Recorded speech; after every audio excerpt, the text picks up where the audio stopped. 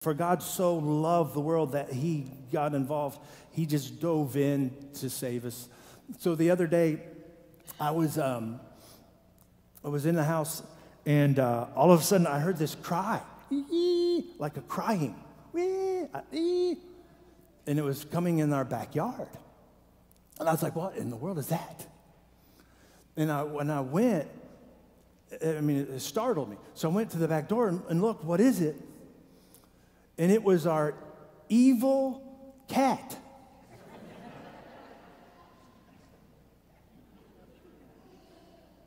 Had gotten a hold of a baby bunny rabbit. I didn't know I wanted to tell this story, I'm telling you. I went to the back door, and have you heard a rabbit cry?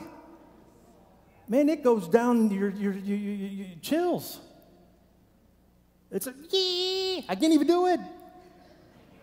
Yee. Hey. I was like, how's it coming out of that little thing? It wasn't a little baby. It was kind of like, I don't know, kid bunny rabbit, a child bunny rabbit.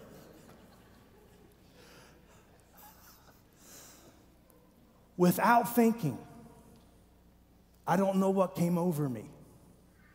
The next thing I know, I'm running in the backyard after that cat with the bunny rabbit, saying, I rebuke you in the name of Jesus.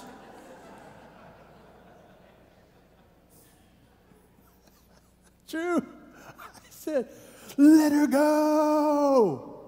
I didn't know if it was a girl. I said, let her go. I ran out of the cat running, let her go. And finally, the cat realized I wasn't joking.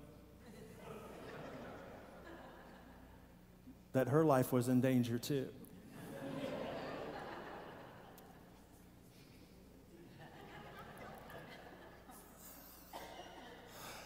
And she dropped it and just looked at me like, dude, I'm a cat.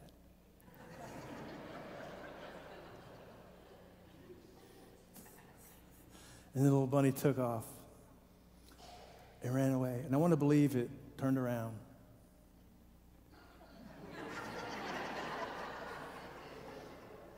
Said, thank you, kind sir.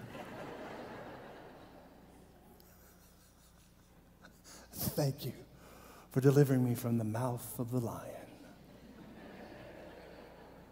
Apostle Paul said that before the verse we just read. He has delivered me from the mouth of the lion, and he will continue to deliver me and bring me home safely to my destination.